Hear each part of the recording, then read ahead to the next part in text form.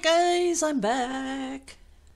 Okay, I have the paints that I used yesterday all in a row. A little bit of sienna here.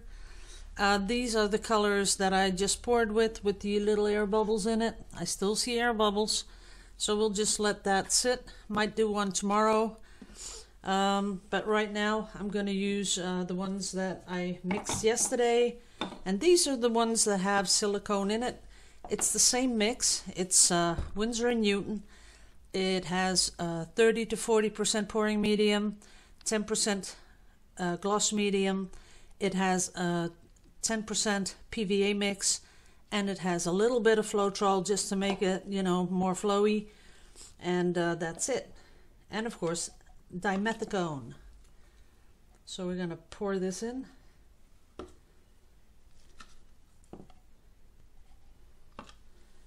We're going to put the gold in, and we're going to put the other color of turquoise in.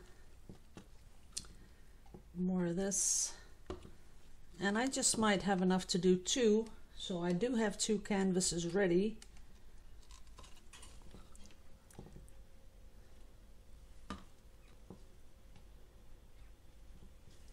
And a little bit more of the gold, and I'm going to top it off with not gold but this one, just to make sure that we have something going on there. So as you can see, it's all layered up, and I'm going to pour straight out of this little thingy here. Okay, let's go. And we're going to make those nice little feather movements. But this time it's just going to be a little bit different. I'm going to make sure it goes over the side here. There it is. That is a totally different colors. And let it come down here. Now it's totally covered. That is kind of pretty. But, of course, the magic is going to happen when we're going to torch it, because we are going to torch it. Just have to get a new palette knife. See, there are already bubbles popping up, but these are the good ones. They don't look like air bubbles, but they really look like something that happened when you pour them, something like real cells.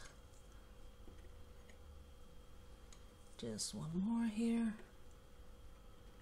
There it goes.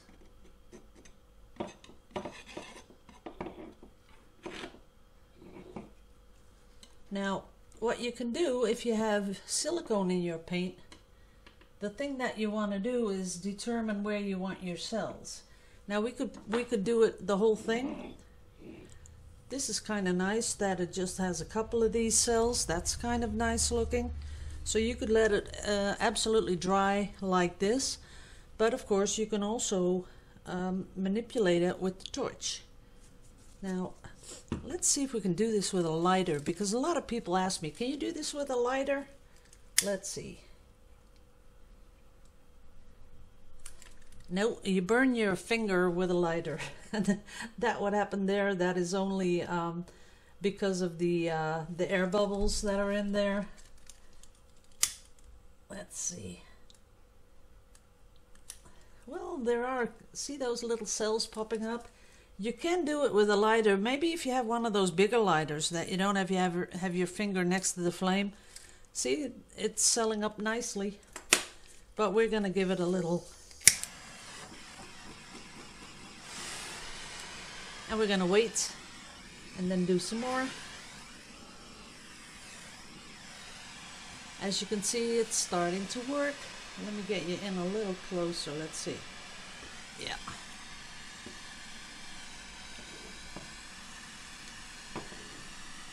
There we go. And I want some down here. And maybe up there. See how fast that cells up? A little bit up here. And a little bit down there. And no more than that. Let's just leave it as is. because it will be spreading out just a little bit more. They will grow just a little bit, but not that much. So we're going to leave it as is. Then we still have our formation, the pattern that we poured, and we have a couple of cells. And when I look at it on monitor, it's looking cool. Let's see if we can get you guys back out. Oh boy. Nope. Sorry about that, but I have to get up and see if I can get you guys back down. There you go. So this is it. I'm not going to do anything more to it. I think it's kind of interesting. I'm going to just pick it up and put it away.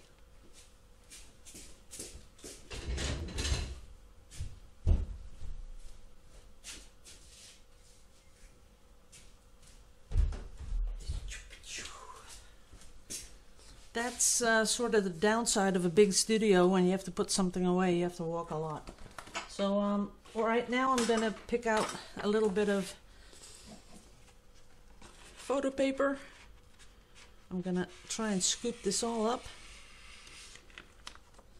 There it goes. And we're going to cover the paper with this. There's a little hole in my plastic and it catches on my palette knife. That's too bad.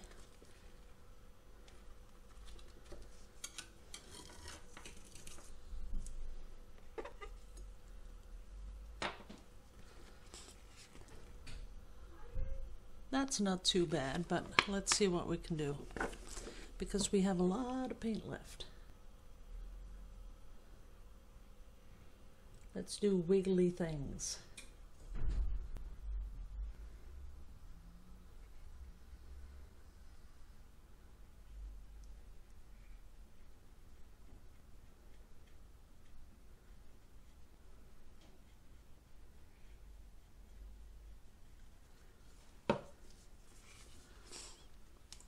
I really enjoy doing that. I think I'd make a really good cake decorator too. Yeah, I really would. I'd like that. But you know, the thing is, with cooking, I'm a pretty good cook, but I can only cook when I'm hungry. So I could never really do a restaurant or anything like that because people would have to wait till I'm hungry before I can cook. That's the truth. Okay, I kind of like that. That's okay, but I'm not totally thinking this is really what I like. So let's just clean this off a little bit, put it down. Okay, let's come in with more sienna. And we're going to swipe it. And I want the gold. I want a lot of gold popping up. That's nice. And I want the turquoise because it looks so nice between those two colors.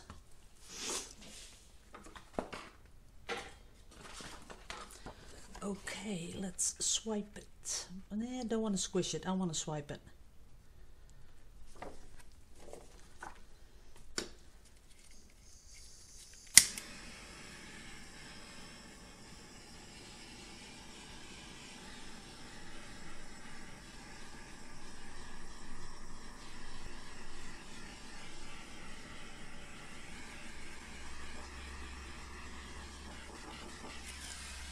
That is pretty.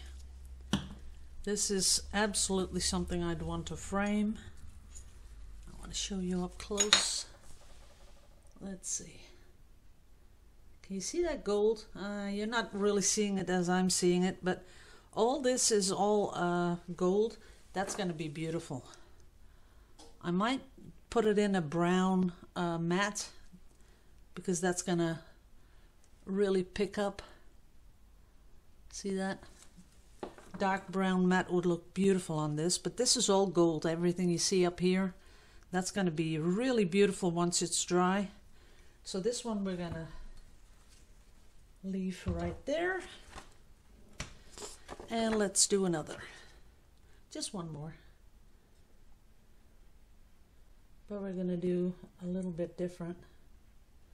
See how already these colors have sort of mixed into each other? And that's really too bad. But we'll see what happens. I'm going to really spread them out.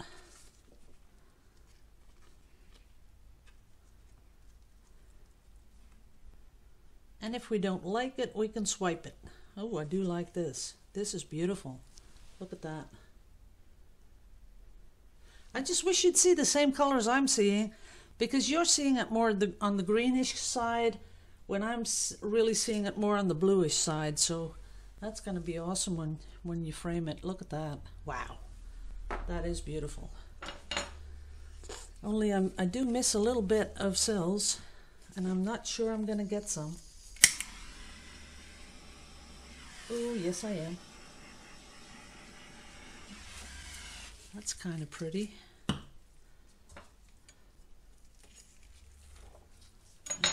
get in close. There it is. That's going to be really pretty. Too bad it doesn't have a little bit more contrast colors. A little bit more contrast would have made it just that little bit more special, but sometimes it's just not in the stars, right?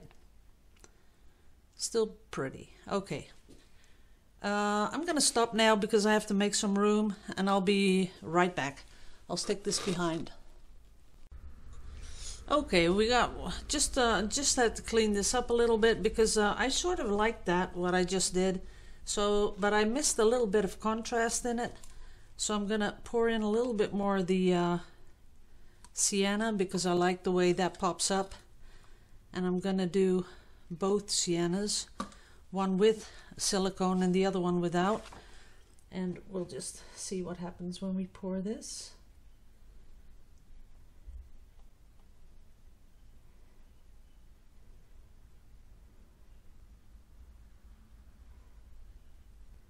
There it is, and I'll show you up close when we move it.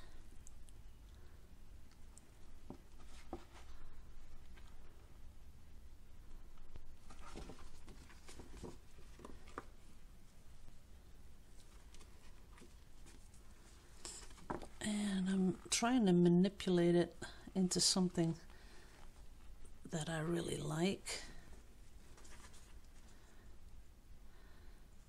Oops, don't want to pour it that way because then the feathers sort of, the feathery look sort of gets out of control, but that is kind of pretty. Let's see if we can get some little cells up there, just a little bit. We don't want the whole thing gone because we did the cells in it. I'm going to do the little bit of gravity. That is nice. Okay, let's see how we would frame this. I think I need something like that. Or maybe this. This is kind of cute. Ooh, you can't see it. I pushed my my installation a little back because I did catch that my head was in the way. So right now I'd have to really lean forward to get in the picture, so that'll work. Now I like this, yes. I think I'd like a little bit more of cells up here. Let them grow a little bit, like this is growing. I like that. Yeah, that pulls it together. Sometimes you just want to, you want to just stand there, look at it, and soak it up. You don't want to see even this while I'm doing this. You can see that is pretty, but if I pull it over a little bit, it balances it out, and that's something that you can do while just watching those cells grow a little bit more, and then all of a sudden it turns into something that it's worth framing. Because not all my photo paper stuff is worth framing. I don't think so. I have a lot that I find really not that interesting, but this one is. Look at that. See that? That is really pretty. And guys, I really, I don't want to push you. I don't want to tell you guys what you have to do. But the thing is that by pouring on this photo paper, even if you were to mix up all these colors, put them down there, and you were to pour photo paper like 20, 40, 60 of them, it teaches you what to look for in the paint. It helps you determine the colors that look good. Like this one, I'm starting to really like this one. You can play around with the torch, do some torching, some you leave just as you poured it. But what I want to say is you don't always have to pour on those canvases, because I know it can get very expensive when you do. And for framing them, if you just have like, I don't know, if I were to go to an art fair, I'd have, I think, 40 to 50 of these framed in mats, not in the frame. I would buy some frames, because I think if you look around you can get them really cheap, the 8x8 frames, and you should have a few just to show how beautiful it is when it's totally framed. And I'm sure that would be something that people will buy, because a lot of people don't want to buy expensive art. They just want something to pop on the wall, something that they enjoy looking at.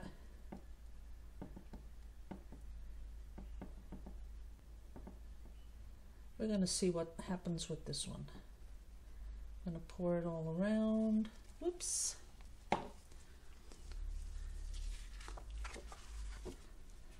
Looks like a real big sort of a worm.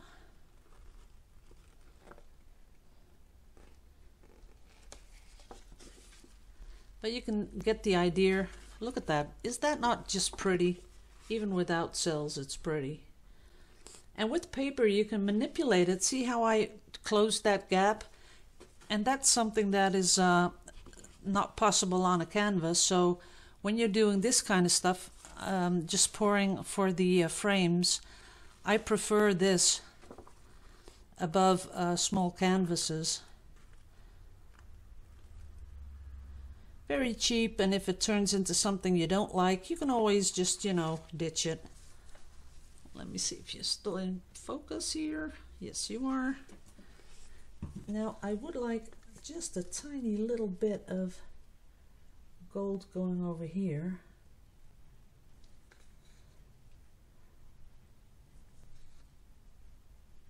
Like that. And then I want a clean palette knife. The point has to be really clean, because I want to swipe it just a little bit. Let's see what happens. There it goes. Ooh. I'm a little bit jittery. And then I'm going to let it come together, come down. There it is. That's nice.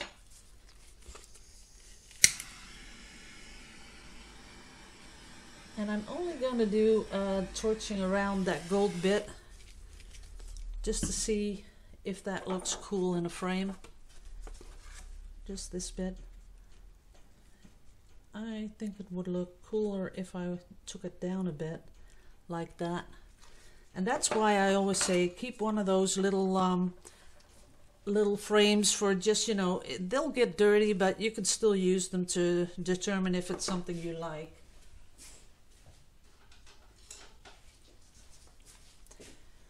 Now the whole thing about the pouring on this paper is it's cheap. It gives you a lot of possibilities to experiment without ruining a canvas that you think, oh, there goes another canvas. And I think that's the key to pouring, that you have a lot of practice. Gonna pull that in there. Gonna make it a little bit bigger. Okay, let's see. I did turn it around now, but it might just work. Yeah, I find that kind of interesting. Only up here I'll have to do a straw, I think.